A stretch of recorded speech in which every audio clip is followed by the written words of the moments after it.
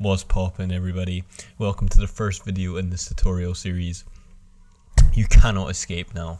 My main goal with this series is to equip you with the knowledge to replace your 3D package that you currently use, or at the very least make you competent inside of Houdini.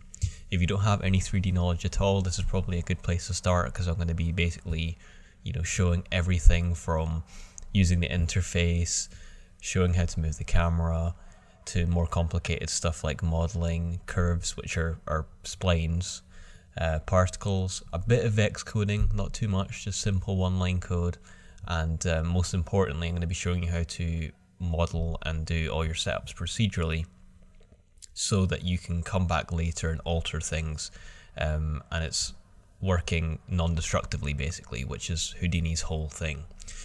And most importantly, by the end of this, I want you to be able to use Houdini without having to consult a therapist. If you've not got a Houdini, you can get the free apprentice license on their website, which gives you access to every node pretty much, other than exporting animated alembics, which you don't need anyway because you're stuck here forever now.